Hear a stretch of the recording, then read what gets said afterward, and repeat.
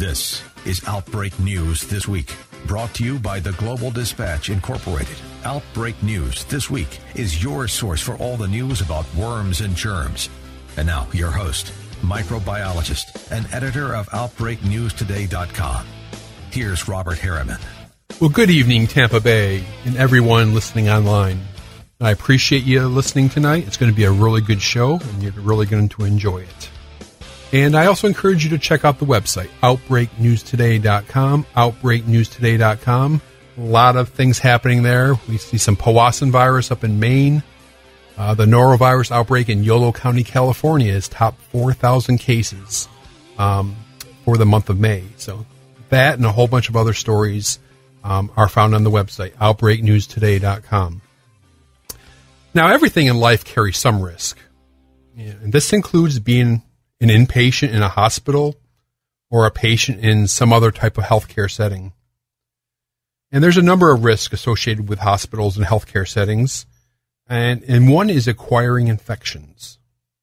Because hospitals, they're really loaded with a lot of nasty bugs. And a lot of times you go there expecting to get better, but some actually wind up getting worse while in the hospital. So joining me now to discuss the large and important topic of healthcare-associated infections, or HAIs, is Rodney Rohde, PhD.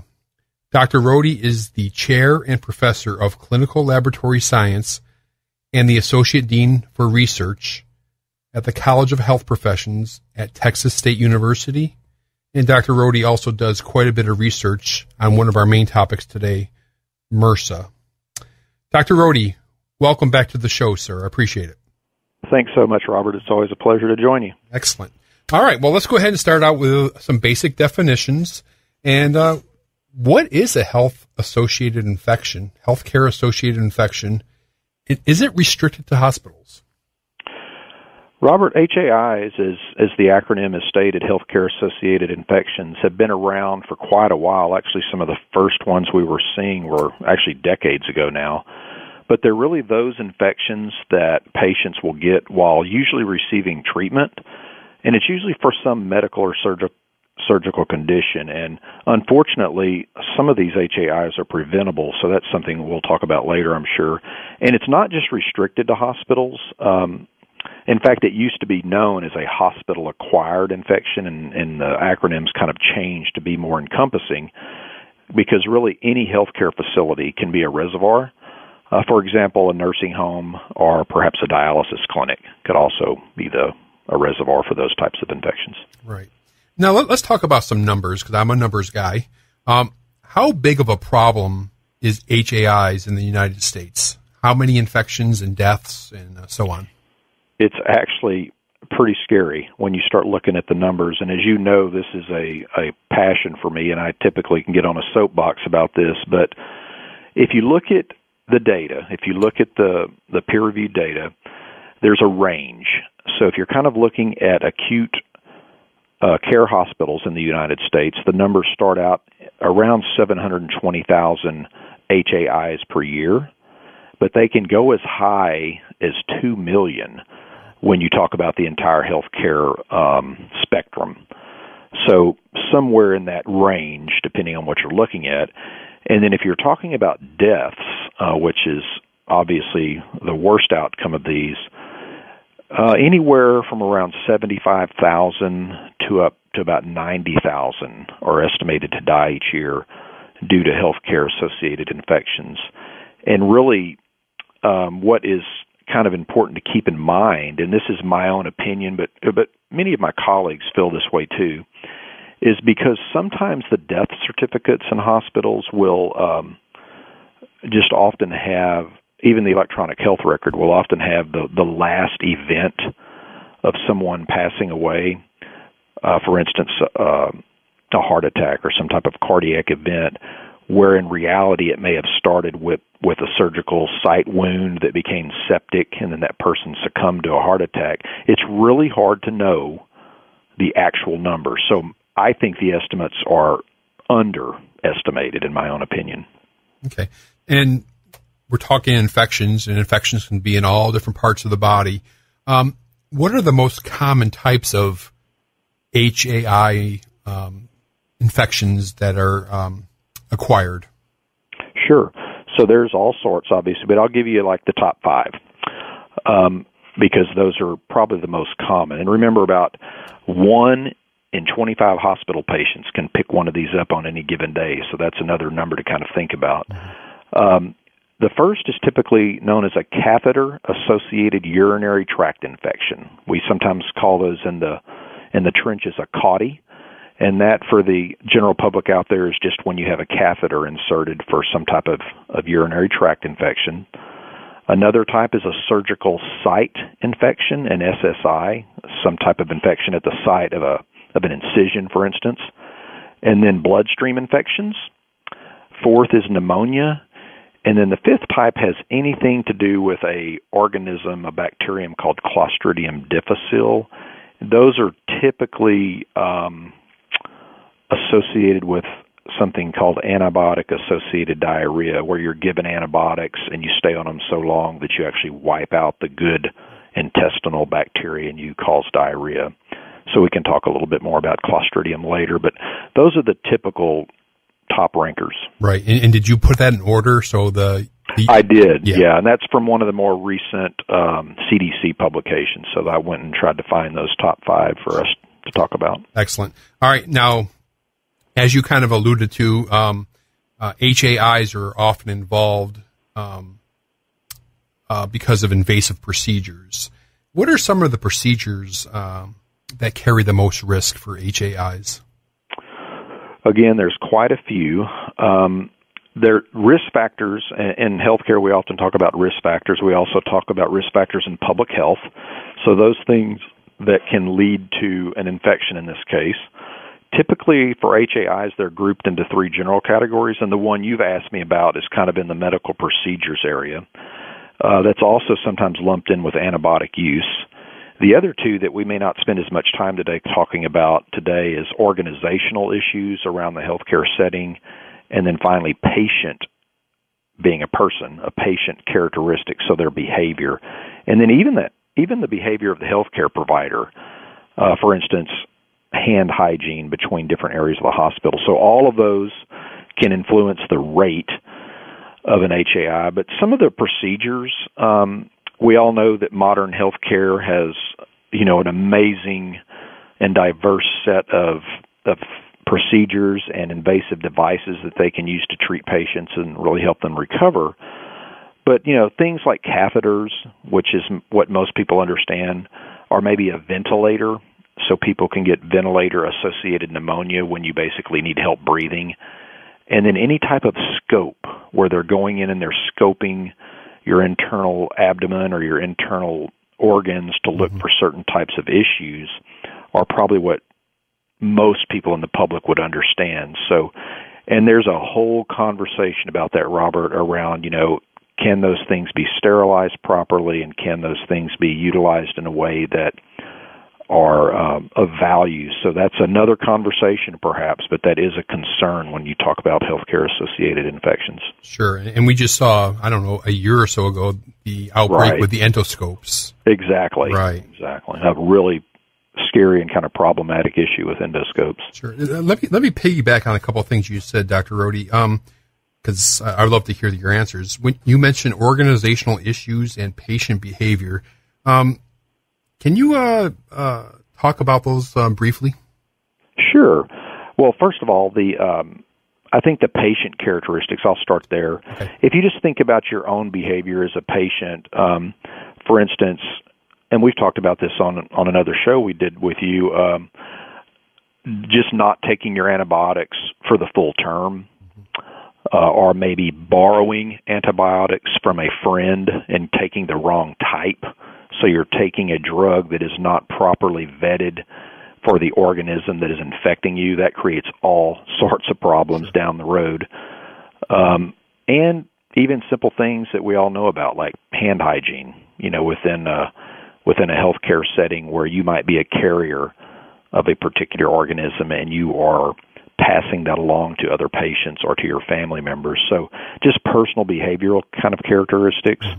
And then organizational is a little, I think, bigger kind of scheme to think about, but one in which maybe, say, working between a pharmacy within a hospital and the medical laboratory and even the physician. So you really have three entities there that are kind of siloed. Sometimes we're trying to get better at this, but maybe the inability to come up with best practices between the diagnosis and relaying information correctly to a physician who then understands the exact drug to utilize, and really the pharmacy coming in sometimes and saying, hey, current best evidence shows us that what you thought was the best drug is no longer true. It literally has changed in real time in the last month.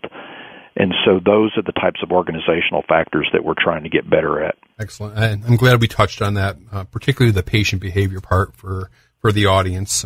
Sure. It's sometimes very... Because really the patient is got a huge, piece of this in helping make it better. So it's not just on the side of healthcare. It's all of us. Right.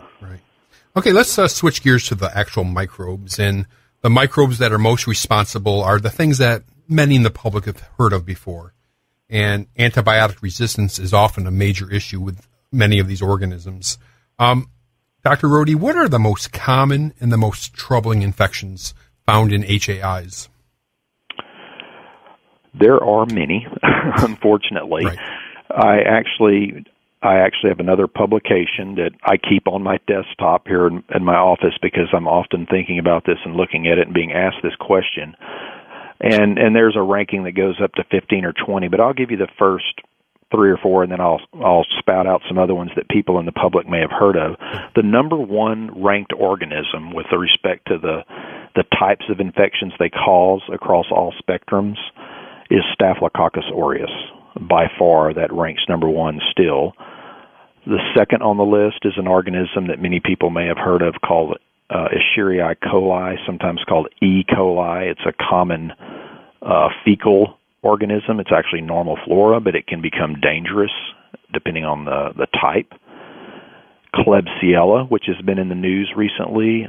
It's one that's shown up in Houston and in China and in really lots of places that has some troubling resistance issues with it.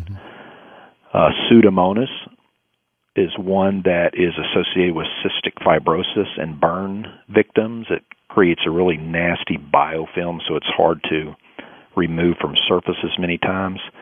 And then I'll just throw another one out here that folks may have heard of, Candida albicans and Candida auris, which is a yeast, actually. It's not a bacterial agent, but it's actually number 7 on the list, and it's kind of growing. And I know you know about it a little bit, and it's one we're worried about because it's a fungal agent, which is eukaryotic, like human cells, so it's sometimes difficult to treat these types of yeast infections or fungal infections because the drugs can work against your own cells because we're kind of alike. We're both eukaryotic. Right. Now the list of microbes that you gave me, they pretty much all have a possible common characteristic of big-time antibiotic resistance. Correct. Every single one of them, and that just makes it that much more difficult. Absolutely. Let's go ahead and talk MRSA, methicillin-resistant Staphylococcus aureus. This is something you know pretty well inside and out. For the audience, Dr. Rohde, what is Staphylococcus aureus and what is MRSA? I think most people in the general public would understand if we started with a staph infection. So I think everybody's heard of that. Okay. It's usually associated with a skin infection. But when you talk about bacteria, I'm going to back it up to the basics here. It is a genus and a species that we typically talk about. And Staphylococcus is the genus here. It's a very common, what we call gram-positive bacterium. Gram-positive just means how we stain it, and we can put it into a pot so we know what it is. And there are many species. 2 that we really spend a lot of time talking about with respect to HAIs are Staphylococcus aureus, which is one we're going to spend more time on. And then there's another one called Staphylococcus epidermidis. Both of these species are common skin flora, meaning that they can survive on you and in you for quite some time, and many times they do not cause an infection. This is called being colonized, and this is an important distinction. It means you can have it on you. In fact, we have lots of bacteria on us and in us that might be good, but when they enter into sites that they shouldn't be in, like a cut, or if we take our finger and scratch something and put it in our eye, or touch an infant or anything like that, we can introduce these organisms into sterile sites or sites that are going to become a problem for those folks. Staph aureus is the primary pathogen, the primary disease causer in this genus.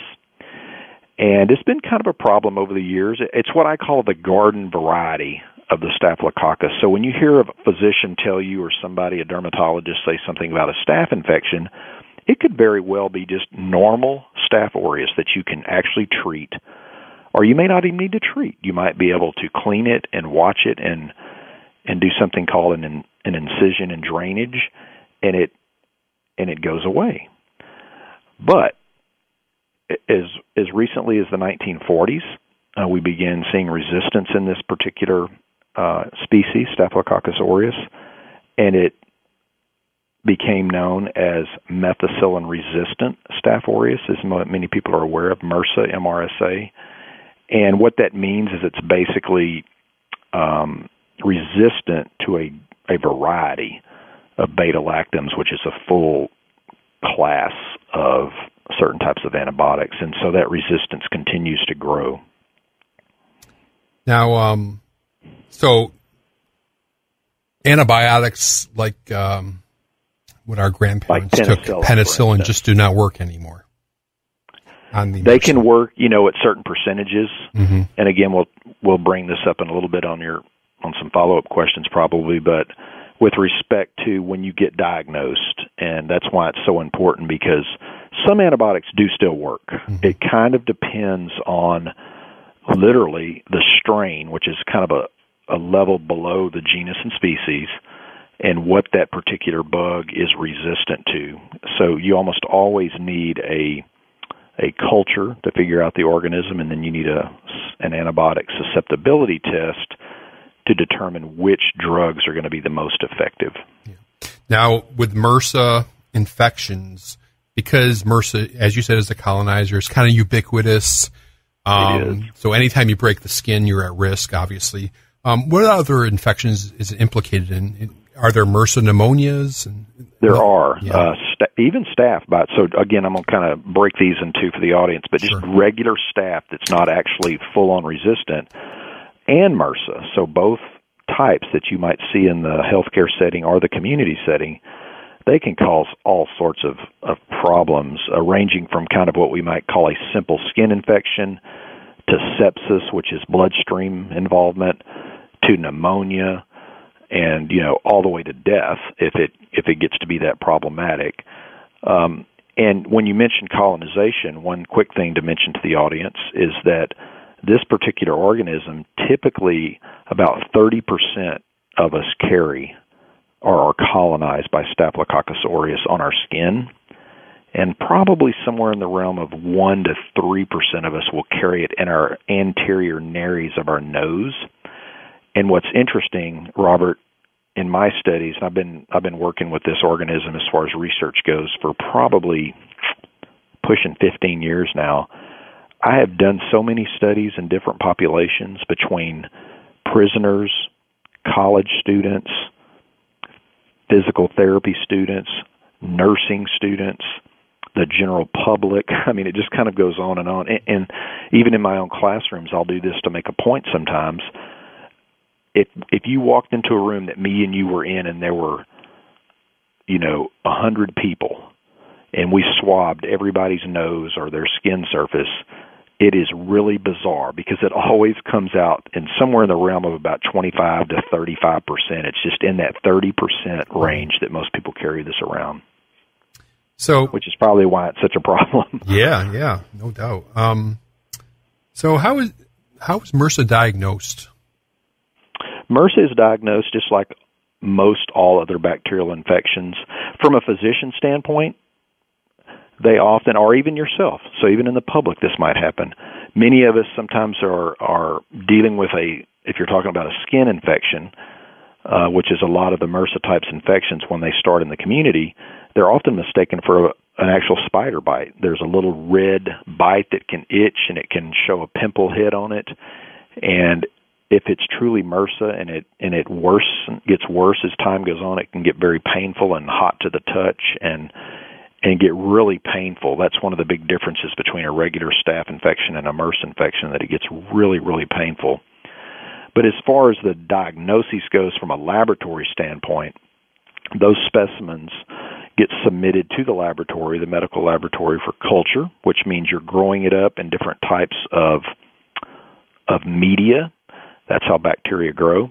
And you're doing a variety of testing to see what it is. Is it Staphylococcus aureus? Is it Staphylococcus epidermidis? Is it a cousin like Streptococcus that causes strep throat? And so on and so forth. And then once you identify that particular organism, the very next test, which I get on a soapbox about to the public, that is just as important, and that is the antibiotic susceptibility test, is a test that will take that organism you just identified and test it across a panel of dozens of antibiotics to let you know which antibiotic or antibiotics are the most useful to kill that bug. And so those two tests together are really important that they're done. And then in the world of rapid testing, so those are kind of the gold standards that we always do in the medical laboratory. But certainly there are some amazing new rapid molecular, based on DNA or RNA types of tests that can do these things very quickly, sometimes within 30 minutes. But that culture and susceptibility test are still the gold standard as of today. But we might one day move to even more rapid testing. Sure, and that no doubt would benefit the patient to absolutely. As far as the treatment. Time is life. That's right. Not always money. Okay, Rodney, I got about 2 minutes left, and I remember years ago, MRSA was an issue more or less restricted to the hospital setting, but that's not the case anymore, is it? It really isn't. In fact, I would sometimes say the community has become even more important because it's such a high reservoir of people not really paying as much attention to maybe hygiene. So, I mean, I just mentioned some of those studies, but anytime you have a person or people in activities or places that involve crowding, and skin-to-skin contact or shared equipment, so you think about athletics, you think about daycares and school students, military personnel, or even those that have just received medical care and they're coming back out into their family settings, those are worrisome with respect to getting these through the community setting. Yeah, and more often than not, I mean, you hear more and more stories of professional athletes picking Absolutely. it up, wrestlers, football players. Exactly. In fact, unfortunately, it seems sometimes that's what helps us promote education, is that you see a star or an athlete or somebody else that's lost a leg or some horrible story about this dangerous topic, when in reality it's happening to neighbors and friends and people you just don't really know about sometimes. Yeah. Okay, I got about a minute left. Let's go ahead and let me ask you real quick and see if you can give me a quick answer on this. Vancomycin, this is an antibiotic that many people are familiar with. It's frequently used to treat MRSA infections. However, there are some Staphylococcus aureus infections that are resistant to vancomycin. Dr. Rohde, in about 30 seconds, how common is this and how are they treated? Actually, Robert, it's actually, in the U.S., it is still pretty uncommon. We're not seeing, as of my knowledge of looking at most data, what's called VRSA, vancomycin resistant. We are seeing some vancomycin intermediate, which is called VISA. But right now, we believe that most of those types of isolates of bacteria are still somewhat susceptible to many of the FDA-approved drugs. But it's certainly on the horizon, and we have seen it in other countries. All right, excellent. All right. After the break, we'll be talking more about healthcare-associated infections with Dr. Rodney Rohde. Come right back for that.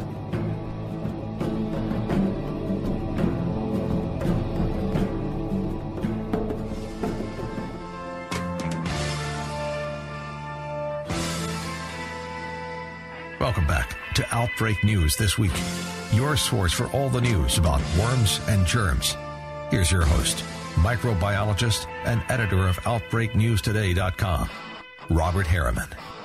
Well, welcome back to the program. Today we're talking about healthcare-associated infections, or HAIs, and my special guest today is an expert, and his name is Rodney Rohde, PhD. Dr. Rohde is a professor at Texas State University. And Dr. Rohde, let's switch gears to C. diff, Clostridium difficile, something I would say a lot of people that have dealt with hospitals may have heard about this. What is it, and how common is C. diff?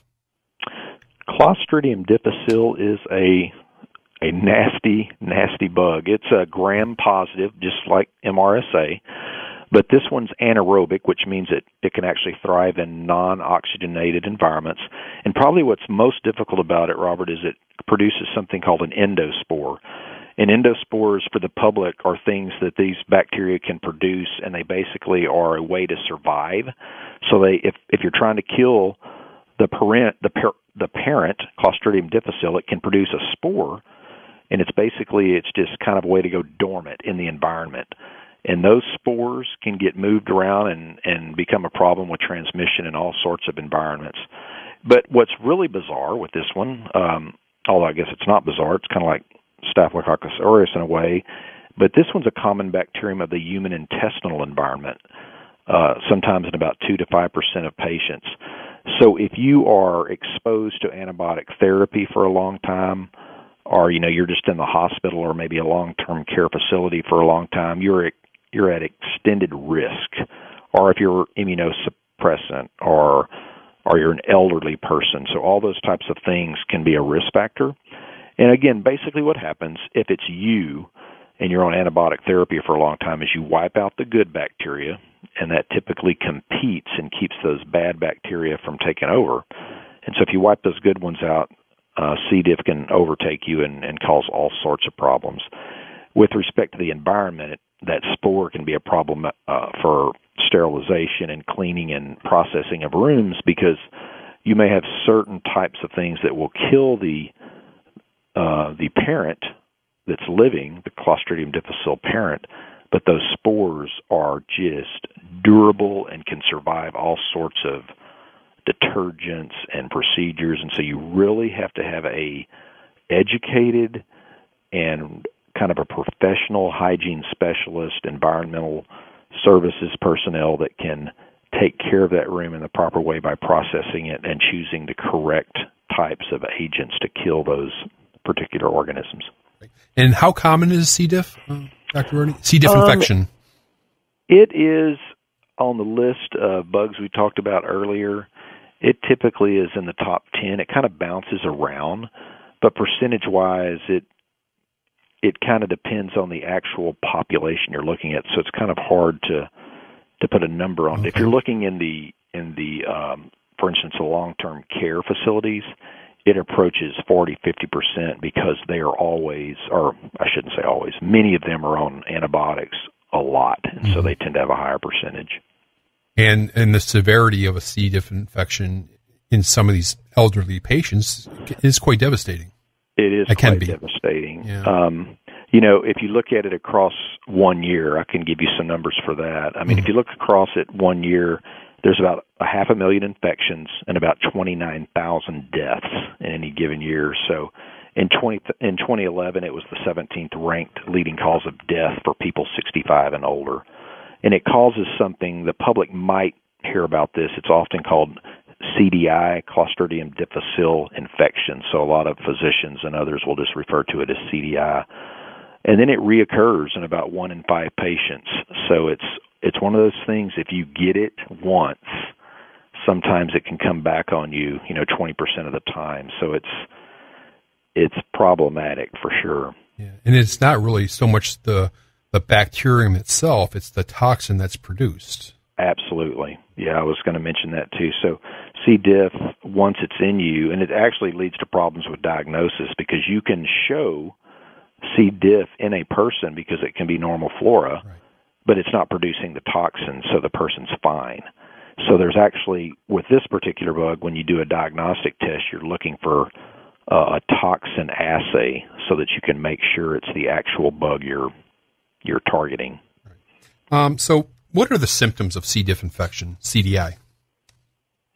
There are a number of symptoms. Probably the most common and most well-known is watery diarrhea, sometimes called Clostridium difficile-associated diarrhea, fever, nausea, obviously abdominal cramping, and then if you're not watching what's going on, major dehydration issues can occur, and then appetite issues and things like that. But that diarrheal illness is the hallmark for this particular infection. And, I mean, the patient wouldn't know this, but the physician could look, and there's something called a pseudomembranous colitis. Yes, and that is along that toxin, that intoxication of the intestinal area. And if you're doing a scope that we talked about earlier, sometimes you can see the the lesions, along the intestinal tract that can be seen with that type of procedure from a physician. Okay, and this is can be a very big issue in hospitals. And I'll use a hospital as an example. It could be easy because it's hard to kill, like you said. It really is. It could be easily spread from healthcare worker to patient, to healthcare worker to patient. Right? I mean, it's pretty easy to spread in the environment. It really is. Yeah. I mean, there is so much in this area that we could talk about. I mean, you kind of hit on several on your own. Some of the risk factors. I mean, here's a stat that might scare you. Admission to the hospital for more than 8 hours, especially if you're coming through an ER, is a risk factor for picking up Clostridium because it's just so prevalent. Certainly, if you're in a nursing home, that's a high risk factor. If you are getting gastrointestinal surgery or having procedures, in that area of your body, that's a risk factor. So all of those, and then it's trumped with if you take, antibiotics for long term, those all just push that rate up.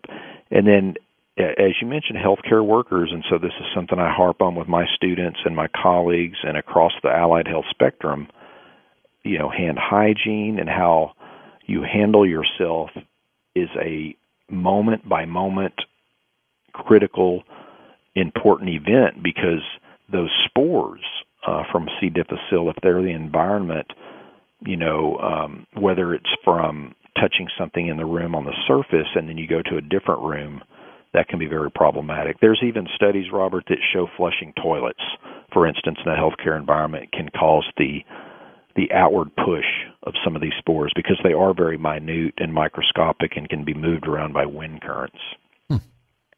Interesting. Yeah, it is interesting. Not to harp on it, but some would say that it's critical that we have toilets that have lids on them.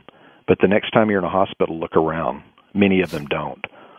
So it makes common sense, but sometimes it just takes a while for the science to catch up to the act of doing something like that. So that's another area. If you get into the environmental services area and the cleaning industry, the sterilization of products and rooms and processing of areas, that's really important. Well, you're talking about cleaning and processing of rooms. Clearly, C. diff has to be treated differently than, say, a Staphylococcus aureus because of the spore. So prevention of C. diff is the use of a sporicidal agent. Right. And one of the methods? You're right. So sporicidals, you're going to have to think about those, and this is not my expertise, but certainly sporicidals are going to be taken into account using a certain type of processing of different areas so that you're not, because if you don't have a sporicide and you're taking cleaning instruments, a mop or a different type of towel or something like that, and you're cleaning, even if you're using a solid disinfectant or something that you typically might use for a different organism, you might kill C. diff the parent, but you may not kill C. diff the spore. And so you can transport that across the floor, across different areas of rooms if you're moving that cleaning device from one place to the other. Yeah, that's some people even think we should just go to one use and done, but that's a conversation for economics and things like that. Exactly, but that's a lot of dollars and cents there. It is. How is C. diff diagnosed and treated? The diagnosis is a little different. While you can culture it, which we talked about earlier, I can grow it up. There's special media that allows you to grow C. difficile. Really, the primary means is a more rapid bacterial toxin assay. So typically you're looking at stool samples, whatever type of sample you're getting from a patient, and you're doing a toxin test. There's also some molecular tests that I mentioned earlier now that are kind of growing in popularity, which is a little more rapid. So those are the primary ways. A physician, again, if they're doing an endoscope or doing some type of scope of different parts of your body, they may see those lesions we talked about and kind of diagnose from a symptomology standpoint early before they follow up with an assay in the lab. As far as treatment goes, you've mentioned one of these. Vancomycin is one that's often used. Sometimes metronidazole is another that is used. Unfortunately, sometimes up to 10% of patients don't respond well to those antibiotics, and you might have to give it a different antibiotic for a longer time. And really, there's a whole spectrum of this among the patients that you find in immunocompromised settings like the AIDS patients or those types of patients where you might have multiple relapses. And so sometimes with AIDS patients, they try to prevent these infections from ever happening by giving them different types of drugs so that they don't obtain a C. difficile infection. So that's controversial at times. And then you may have even heard or seen in the news, Robert, and the public may have too, that one of the more widely studied and kind of interesting thing that's going on right now is that if everything else fails, there are now a procedure available that actually is a fecal transplantation. Right.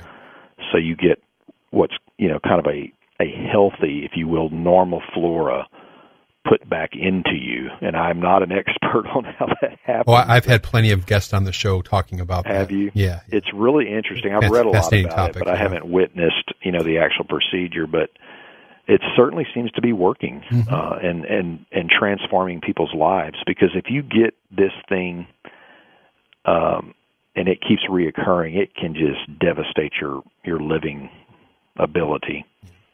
Well, it's something that's, like my mother has always been interested in. She goes, well, you get C. diff from taking antibiotics, and then you're supposed to treat C. diff with a different antibiotic. So it's just crazy, right? Yeah, it's crazy. That's a great question. Yeah. It kind of shows you how the general public sometimes can ask a really good question. Yeah. Okay, well, let's get away from C. diff for a little bit here. And I saw this pretty interesting article, NBC News article, Maggie Fox, right, who's one of my favorite writers. And she discussed something in your neck of the woods, a very drug-resistant Klebsiella pneumonia, some infections they've been seeing in Houston. And right. There's a number of these organisms that are causing some havoc in hospitals and with patients that are resistant to multiple antibiotics. So we got the Klebsiella pneumonia, Acinetobacter, some of the ones you've mentioned, Enterobacter, right, Pseudomonas aeruginosa. What's the backstory behind the emergence of these types of infections? Sure. First of all, let me mention I follow Maggie too on a variety of social media. She's a wonderful writer of a lot of health stories. So I did spend some time with that story, and it kind of dates back even prior to that. You might remember back in January when we had the lady from, I think she'd went to India and came back in Nevada, and she died from a very similar organism. So we are seeing some of these now that literally are not being treatable, at least with what's happening with these particular organisms. So this particular story in the Houston study, it's the Methodist Hospital System. They did a study between 2011 and 2015. It's a 2,000-bed facility, and they found about 15 different Klebsiella strains that, and this is a mouthful, but it's expressing something called the new Delhi metallo-beta-lactamase 1, NDM1. And what all that means is that it contains a particular resistance enzyme that confers broad resistance against basically all beta-lactam antibiotics. And so that's a big problem. Mm-hmm. And we call this sometimes extended spectrum, so they are just really problematic. And we're seeing more and more of these strains kind of popping up. The backstory really is that, and this is how I explain it sometimes to introductory students, is if you think about a bacterium of this type that has these dangerous enzymes that I just mentioned, bacteria can do something called conjugation. And conjugation for the public is a way for the bacteria to use an appendage. It's called a pili. So think of a finger, and it kind of reaches out, and it can touch a completely separate and different bacteria. So like me touching you, Robert, mm-hmm. with my pili, and if I could just immediately and horizontally transfer to you my gray hair, and boom, you have it immediately. Mm-hmm. So you don't have to go through the normal resistance buildup of just kind of genetic selection that might take generations for that to occur. It's just immediate and upon touch. And so when you think about these organisms over time that have the ability to commingle and to pick up these resistance genes in a very rapid horizontal way, that's really worrisome to infectious disease experts, because it's just almost unfair, that they can just kind of become resistant that quick. Right. Another organism that is pretty troublesome in the healthcare environment is vancomycin-resistant enterococci, or VRE. What's the situation with the VRE in the healthcare setting? VRE it actually stands for vancomycin-resistant enterococci. So, again, try not to get too deep into the bacteriology here, but enterococci is a group of bacteria that live in our guts and our intestines, sometimes on our skin, and they usually don't cause many problems, but they can become resistant to antibiotics. And what I just talked about earlier, that conjugation event, is actually what happens. They have picked up this particular resistance from other organisms that carry it, and then it takes over in people that are very ill or weak. So some common sites for this infection in the healthcare setting are the intestinal tract, the urinary tract, wounds. But the one I read about all the time, and I think most people that are at least seeing some of this issue can be from ventilator-associated pneumonia. So it can be transmitted not straight through the air like a common cold or flu virus, but certainly if you have pneumonia or you're coughing or you're on one of these ventilators, that can become problematic. If you're healthy and you're not one of these risk factors I just mentioned, it's actually pretty low as far as the chances of you getting VRE. But it's, like a lot of these, if you're in a hospital setting and you have a weak immune system, you tend to have problems with these types of bugs. Okay. Let me switch to the topic of antibiotic stewardship. How are we doing as a nation at this? Well, I think we're getting better. Okay, good. But let me mention to the public, and many people may know what this is just from the standpoint of the word being a good steward of money or so forth. Mm-hmm. But basically, stewardship is, in the United States, is a kind of a coordinated program that's trying to promote, appropriate use of antimicrobials, which includes antibiotics. You're trying to improve all patient outcomes. And when you talk about this specific type, you're obviously talking about decreasing the spread of infections by multiply drug-resistant organisms.